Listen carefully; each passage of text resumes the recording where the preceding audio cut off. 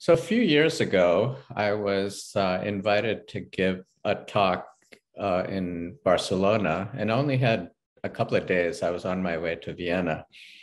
I had never been to Barcelona before, and I had very little time to be a tourist there. So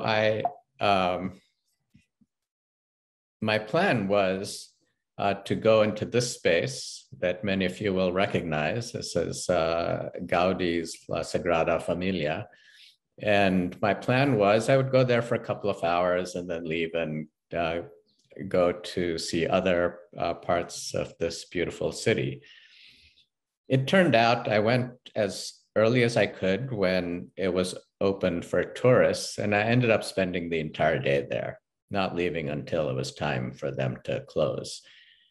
And so the question in some ways is why would such a structure, why does a built environment potentially have such a transfixing effect on us? And ultimately, that's really the kind of question we would like to pursue. I have been to Aachen a few times. For about 10 years, we had a combined training program with Penn and Aachen and the psychiatry group. And I've had a few students from Aachen who have all been very good. And if we were physically there, if I was physically there, we might be talking about this space as well, which I have been in. And is also an extraordinary space. So it's hard to talk about architecture without invoking Vitruvius. Most of you, I suspect, know and know better than I that he was a Roman architect in the 1st century BCE, and he wrote a 10-volume treatise on architecture. And sometimes this extensive writing is distilled into this kind of Vitruvian triad, which is that he emphasized that with architectural design, there are three components that one might be preoccupied by. The first is the firmitas, almost the materiality of the buildings. The second is its utilitas, its functionality, which is, does the building function in the way that it is designed to? How well does it do that? And the third is venustas, or the aesthetics of the building. And arguably, much of architectural approaches in a good part of the 20th century ended up conflating the functionality and the aesthetics of buildings. So the idea was that the beauty of the building is in its functionality. And I think that conflation is starting to get separated at this point, where people are more concerned, are starting, I think, to get concerned about the aesthetics of the built environment in a more explicit and a foregrounded way. So we take this node around aesthetics, and this is a general model, and it's not really, it's maybe a little grandiose to call it a model. It's more of a framework that we have used in describing and thinking about research programs and aesthetic experiences in general, which is that we think that these experiences emerge out of interactions of three large-scale systems in the brain, one having to do with our sensory and motor systems, and that in some ways is self-evident, that our experiences are guided by and are influenced by the design of our sensory and motor systems. Similarly, that we have a emotional reaction, an affective reaction, and impose value on what we're looking at. So there is a connection to emotion and valuation. And the third part of this triad is the way in which knowledge and meaning modulates this link between our sensory motor systems and our valuation systems. And it's particularly this knowledge and meaning part where there's more variability. This is where, depending on the kind of education you have, the background you have, the cultural milieu in which you are living and raised, and even in what point in time, if you were talking about this in the 15th century or the first century, or perhaps 200 years from now, the kind of the imposition of these experiences is likely to be much more variable. And that's, I think, where a lot of the variability in our responses to the environment comes from. So the other thing worth pointing out is when we're talking about the built environment, we face a kind of problem. And the problem is that our brains, as we understand it, primarily evolved into its modern state during the Pleistocene. And the Pleistocene is about 2 million years. You can kind of see where Homo erectus is, about 2 million years, and Homo sapiens, probably around 200,000 years. And so this is the time in which our brains evolved into its contemporary form. And we've only been settled in built environments of the way that we are used to for maybe the last 8 or 10,000 years. And so in some ways, our brains are a child of the past, and yet we are living in the present. And for most of us, the environments in which we spend 90% of our time or more is structured by right angles. There are no right angles in nature, right? So this is something that we have to contend with, is what is the relationship between the built environment, which in some ways is not really well designed, intrinsically designed for the way that our brains evolved. So generally, people will, when you think about thinking about the experience of the built environment, broadly, there are two ways of thinking about it, which is what are the features of the environment?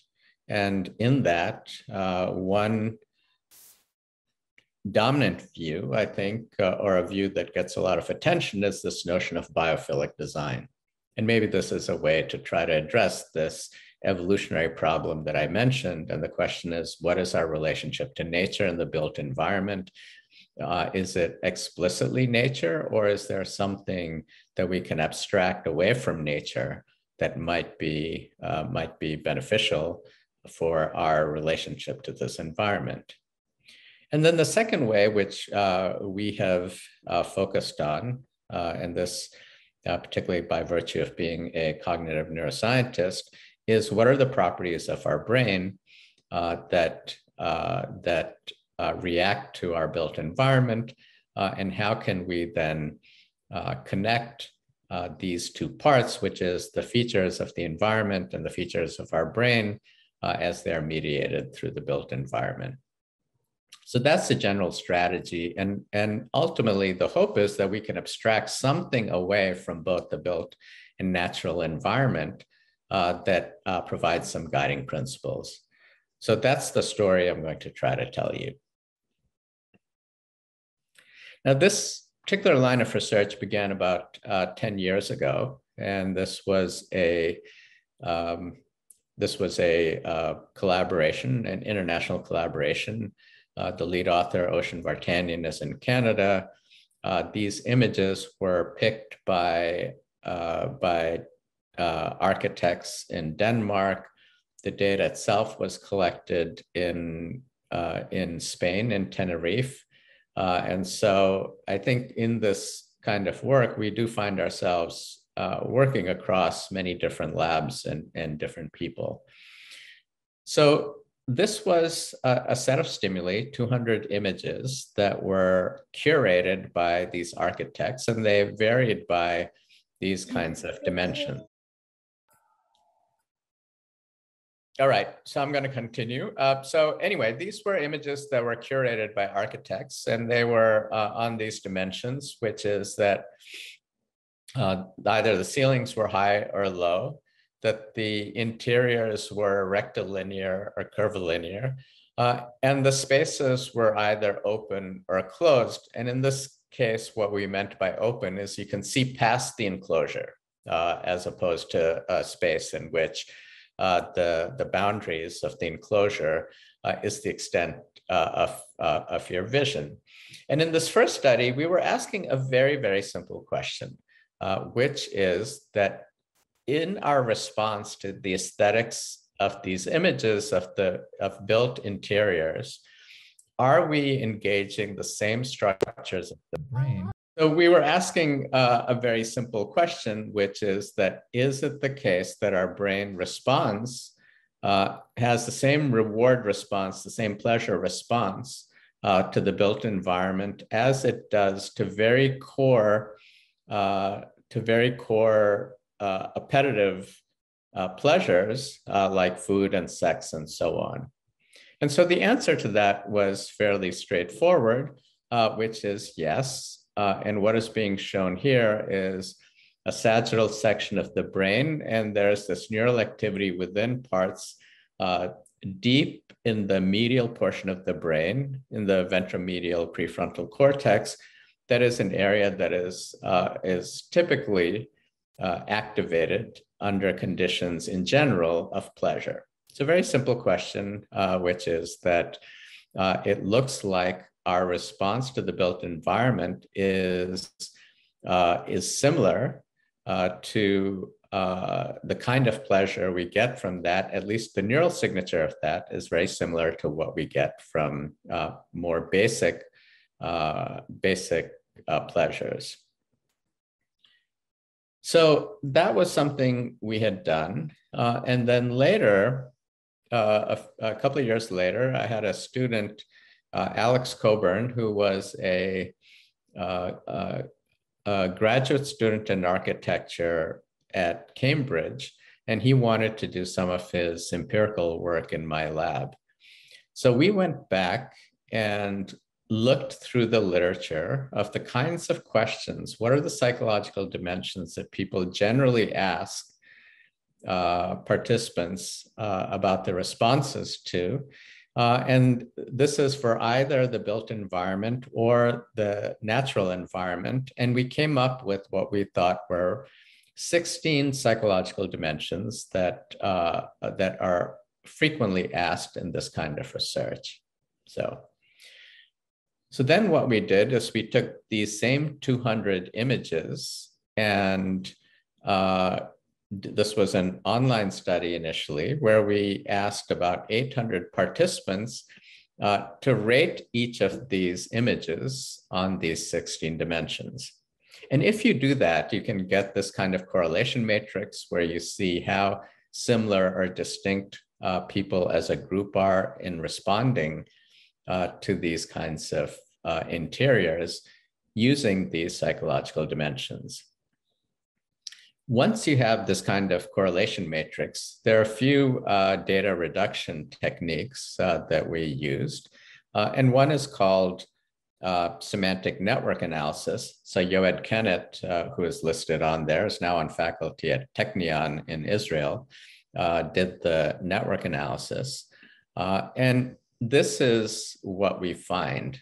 So this is a way in which you can lay out spatially the relationship of these psychological dimensions. And there are quantitative ways in which one can decide how these networks break out into communities. And in this case, we thought that there were three fundamental communities that these responses clustered in. And so what we're calling them are coherence, which is how organized and legible, how coherent is a space. A second one is fascination. How much does one feel interested and wish to investigate, to explore that space? And the third is what we're calling hominess, which is that do people feel relaxed? Do they feel comfortable in this space? And I think we've all probably had the experience of how these can dissociate from each other. I certainly have been in hotel rooms where they're very coherent and they might be well appointed without necessarily feeling homey. So it appears that these three factors, at least as determined by the semantic network analysis, seem to be critical in response to interior design. We then did a more conventional kind of statistical analysis, principal component analysis, and essentially find the same thing. And here you can see that across these three dimensions, these three components, that 90% of the variance of how people are responding is accounted for. So it really does seem to capture much of our general response to these kinds of interiors. So we replicated this again in a new group of participants and essentially found the same thing. And then the final thing we did was we went back to the original study, which I showed you that was published in 2013, because in that study, people had looked at exactly the same images.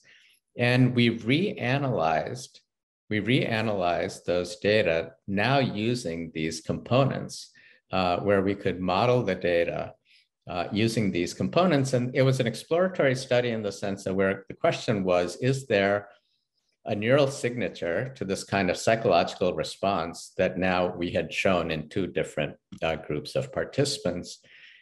And sure enough, what we find is that there was, that within our occipital cortex, that there were different neural signatures to coherence, hominess, and fascination. Now, what's important about this is in some ways, you can think of this as being as close to a double-blind study as you can have as an experimentalist. And the reason I say that is that these data were collected when we had not yet identified these dimensions or components. The participants who were in the scanner had no idea that these were relevant because we didn't know they were relevant. And yet, when we go back and reanalyze this data, their brains at the time were actually responding to these dimensions. And one broader implication of this is that our brains are probably always responding to the built environment in ways that we are not explicitly aware of. And the extent to which this response guides our behavior remains a big question. So the next thing we thought was, we have these three components. We think they're important psychologically. We think they have a neural signature. And so there's a question of how does this generalize? And how does this apply to different populations?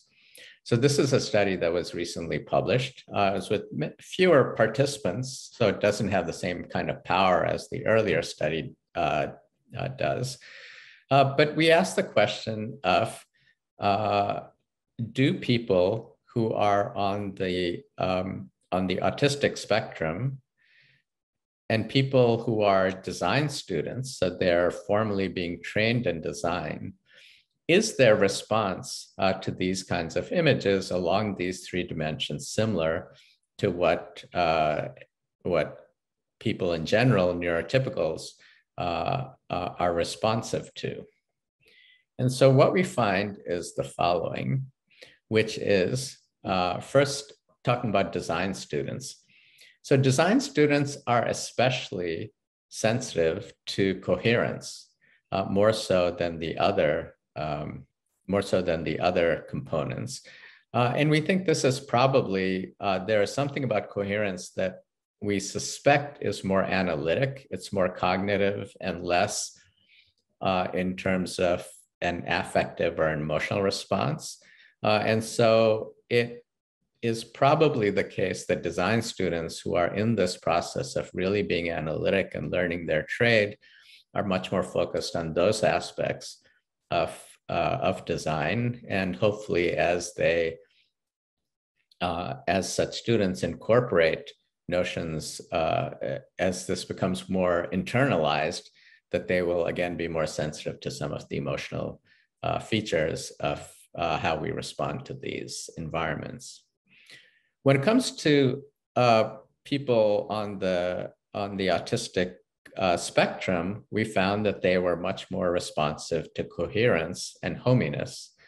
And this also makes a certain amount of sense, I think, which is that both being comfortable in their space and having the space being organized is probably important.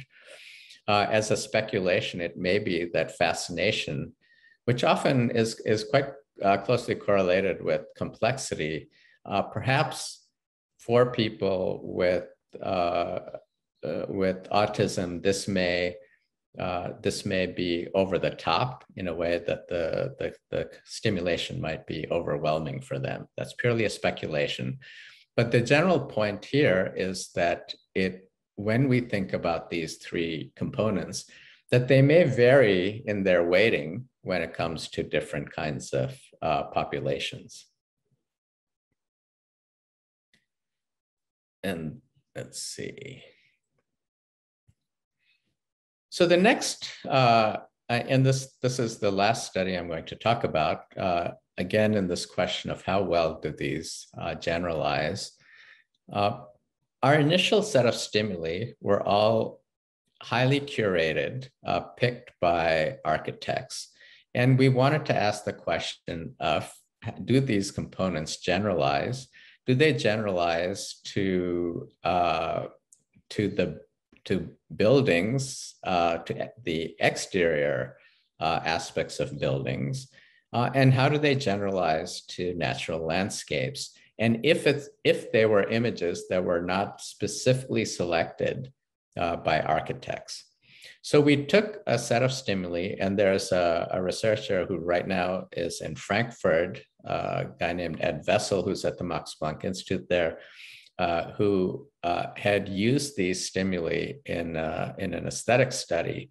And so we just borrowed his stimuli. So we didn't have a hand in picking this in a way that would be perhaps implicitly guided by our notions of these three dimensions. So we took these images and subjected them to a similar kind of study. And this, I think we had close to somewhere between 250 and 300 participants looking at this. So what did we find? First thing, and this is basically a replication of what Ed had found, and what tends to be true in neuroaesthetic studies in general, which is if you ask preferences, people tend to be more consistent for natural kinds, that's faces and natural landscapes, and less consistent for human artifacts, which is, in this case, tends to be either artwork or architecture itself. And so that's essentially what we find. This is using a mean -1 technique, which is not worth going into, but basically we replicate this idea that people are more consistent with each other in their preferences for natural landscapes than they are for exterior architecture. But the real question is, how do these three dimensions, how do they play out in these two kinds of sets of images? So what we find here is showing with exterior architecture is that, again, we do replicate this idea of these three dimensions of hominess, coherence, and fascination. What's interesting is that here you can see that the coherence dimension is a little bit removed from the other two. And this, again, is at least consistent with the observation with the design students that there might be something a bit different going on when people are responding to coherence. And our intuition is that this is more cognitive than affective, which is why it's a little bit removed, especially when we're dealing with exterior architecture. When we come to natural landscapes, what we find is that these dimensions of hominess and coherence are actually conflated. They get combined with fascination being a bit removed. And for those of you who are aware of the kinds of writings that the Kaplans wrote 30, 40 years ago, I think this is probably consistent with some of their ideas of how people respond to natural landscapes, which the ideas that are common are prospect and refuge. So prospect meaning you have a good view and you feel safe. And we suspect that prospect and refuge probably have something to do with hominess, the sense of, excuse me, the sense of safety. And fascination, they also introduced this notion of mystery, that landscapes that have a bit of a mystery might have, also has a kind of appeal. And we think that our dimension of fascination might be related to what they had referred to as fascination. Now, there's one interesting observation in these data that I'm going to highlight, which is the sense of hominess for exterior architecture. One of the nodes in that is the notion that it be natural, right? So there is a sense of which, and this is something architects have been, and designers have been quite sensitive to, is that we like nature in the context of our architecture. But it probably doesn't make sense to have a completely romanticized version of nature. Nature can be scary. I personally have had the experience of backpacking in the Canadian Rockies and having to be airlifted out because there was a grizzly in the area. So it's not a given that nature inherently is a comfortable space. And what we see in natural landscapes is that a certain amount of order contributes to people's feeling of hominess. So you have this interesting contrast where the more nature in the built environment, people tend to feel comfortable, and the more order you have in natural environments, people tend to feel comfortable.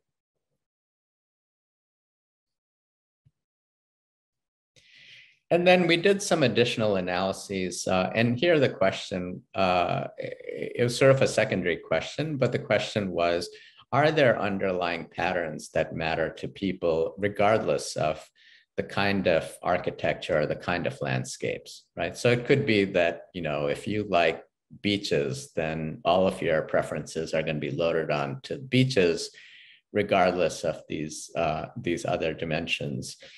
Similarly, you might really like modern buildings, and then all of these other, that preference for modern over classical buildings maybe overwhelms your responses. And so the point of this is to just point out that complexity and naturalness seem to really apply across the board, that those may be more fundamental dimensions that are independent of the content of what we're looking at, that has an influence in how we respond. Okay, so I'm going to step back from the data and just make a few observations. There has been, I think, an interest in this relationship between architecture and neuroscience, and here are some examples of books. Built Beautiful came out last year. It's a documentary that was made by Don Ruggles, who's an architect in Colorado, who was has been very interested in how neuroscience relates to architecture. But the thing to point out is the relationship, unfortunately, is somewhat asymmetric, which is that mostly it's architects writing about neuroscience, and there has been relatively little conversation from the neuroscience end to architecture. And one feature of this is that what you end up with is something in aesthetics that I've talked about, a difference between descriptive neuroaesthetics and experimental neuroaesthetics. So descriptive neuroaesthetics, and I would say the same applies to architecture. Descriptive architecture is where we take properties of the brain that we know is generally accepted among neuroscientists, and then map that on to concerns that architects might have. Right? Perfectly reasonable way of approaching this, and this allows us to kind of map the space between neuroscience and architecture. I think what it doesn't do is do actual experiments. And so what we have suggested is there's a difference between neuroscience and architecture to neuroscience of architecture. And I think for any programmatic line of research, that as an experimentalist, I think we have to be doing experiments, and it's not sufficient just to have a kind of descriptive mapping of neuroscience onto architecture. So here are some challenges, and this will be obvious to many of you, which is that everything I presented to you are data that are collected from two-dimensional flat images. And this, for people, especially the imaging experiments where people are lying flat on their back. On first principles, you would think that this is not a particularly good way to be studying architecture, which is about being embedded in a space that is 3 dimensions through which you navigate. And so having someone look at flat images in either a laboratory or in a scanner is probably not the most ecologically valid way to go about this. So where might we go? There are certainly people who are working on these kinds of techniques. So the question is, do you bring the outside, the wild, into the laboratory, or do you take the laboratory out into the wild? And as far as bringing the outside in, probably virtual reality is in the near future, the most likely way that one might start to at least introduce a third dimension. It doesn't capture all of the other sensations that one might have in a space. And as far as collecting neural data out in the field, there are basically 2 ways of doing this, which is using mobile EEG, and the other is near infrared spectroscopy. And there are some technical issues with this that have to be resolved. I'm reasonably confident that that engineers will be able to sort these technical issues out. But once the technical issues are solved, which is being able to separate out signal from noise, there's still a conceptual question, is that once you have all of this neural data that's coming in, what's the useful question? In what context would you then run these kinds of studies? But I suspect in the next 5 years, we will have more and more information about this and about collecting this sort of neural data in the wild. And then the other thing that seems to be on the horizon, and as a design group, you guys might know more about this than I, but there is a movement towards quantified buildings, where our buildings themselves are embedded with sensors that might be able to collect more information of actual behavior in those spaces. And again, we'd have the same issue that I just mentioned, which is just having a lot of data by itself is not all that meaningful. It is still incumbent on people who are collecting these data to have very clear, conceptually clear and well-identified questions to which these data would be put to use. So I'm going to end with sort of my big take-home points, which is that we think these three dimensions, coherence, fascination, and hominess, are important in the experience of people in these environments. It is worth asking, and this is particularly thinking about the people with autism, but we're just scratching the surface here, which is what kind of people. So if you were designing a residential facility for people with short-term memory problems, for example, like how do these play out? Who and what is the space designed for? The concerns in a museum might be very different than in a library, might be very different than a school. And so again, how these three components are weighted may turn out to be quite different. I think this observation about nature and order are worth paying attention to. The way in which we prefer nature in our built environment and order in our natural environment is worth paying attention to. And then the last thing, and this is almost a plea to designers and architects. And what I'm showing here is one way in which most neuroscientists now think about how we get information about our environment. And so the general notion is that we sample information through our sensory systems. We sample from the environment. From that, we simulate what we think is going on, and we're making a prediction. And then when we sample again, that prediction either is accurate or it's not. And if it's not accurate, there's a prediction error. And from that error, we adapt to recreating a new simulation, a new prediction, a new hypothesis of what is in the environment. And I would suggest that this as a model might be useful and perhaps is not done very much, which is architects and designers in some ways are predicting the future, right? What people are doing is predicting what the experience of people in that environment is going to be. And very good architects and designers probably have exquisite predictions and are very good at this. But what isn't happening, to my knowledge, is after a building is designed or a space is designed, where people continue then to collect data from users in that space to find out if the predictions that architects make actually obtain in the experience of people in those spaces.